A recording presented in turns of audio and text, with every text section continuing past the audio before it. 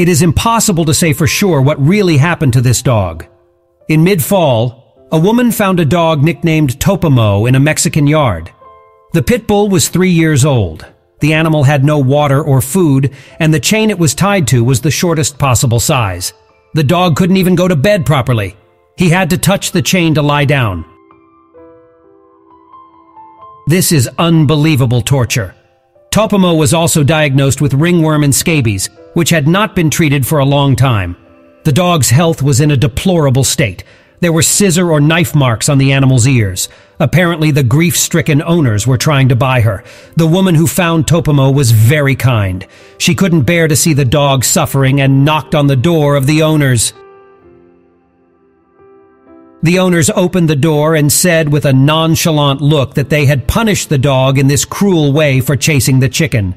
They decided that he should be tied up and tortured so that he would not do such things in the future. The woman asked these cruel people to give her the dog. They quickly agreed. Apparently, Topomo was of no value to them.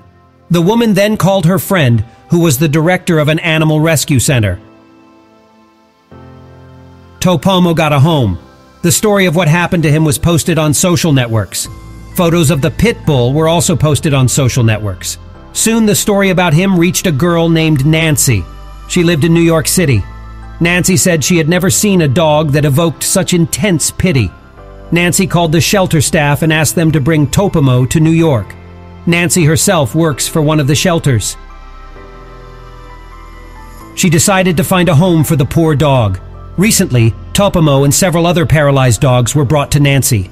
Topomo's fur and skin had not yet recovered, and he was covered in wounds.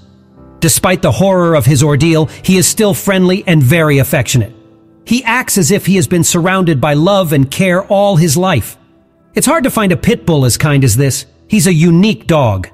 Nancy is sure she will find a home for him soon. Many people are already asking about him.